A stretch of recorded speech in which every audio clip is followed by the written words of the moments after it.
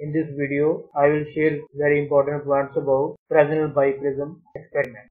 First of all, let us know what is the aim of this experiment. This experiment is used to determine wavelength of monochromatic light, and this experiment is based on interference of light wave. In this experiment, we have a biprism, that is specially made prism having one angle of about 179 degree and the other two angles are about half degree. Prism is held in this position as shown in this diagram, and source of light S is placed in front of it. These are the parallel beams of light emitting out of biprism. Due to superimposition of these two beams of light, interference pattern is formed and it can be viewed with the help of an eyepiece placed at some suitable distance from the prism. And these two beams of light coming out of biprism appear to come from source S1 and source S2, which are nothing but virtual images of source S. So S1 and S2 act sources of monochromatic light. Distance between these two sources of light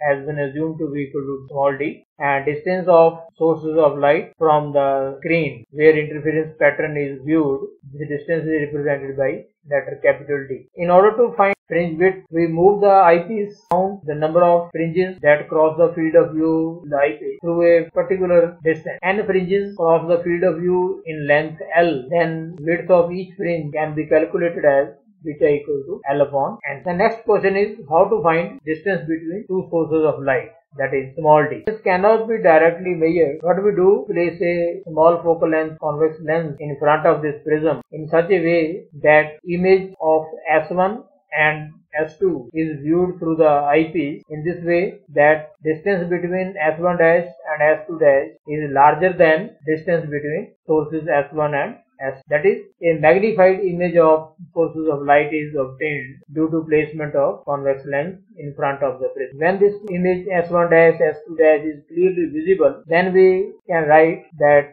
D dash over D is equal to y upon x. This is nothing but a relation between size of the image to the size of object. This is size of the image formed by the lens, and this is size of the object placed before the lens. Size of image divided by size of object is equal to y upon x. What is y?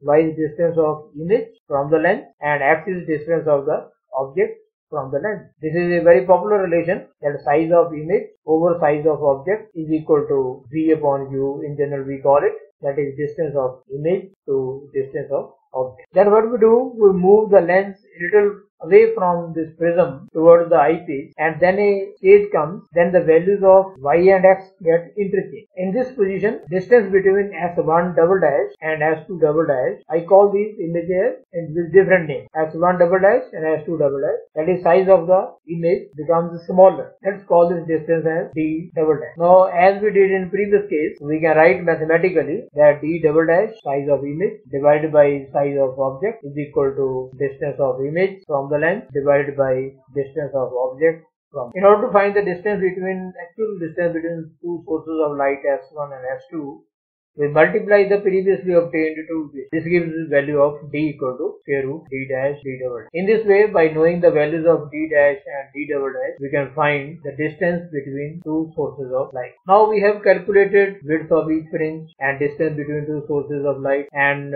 distance of screen or eyepiece from the sources of light can be directly measured from the optical bench we use in the experiment. By putting these values, we can very easily calculate wavelength of monochromatic light. Thank you.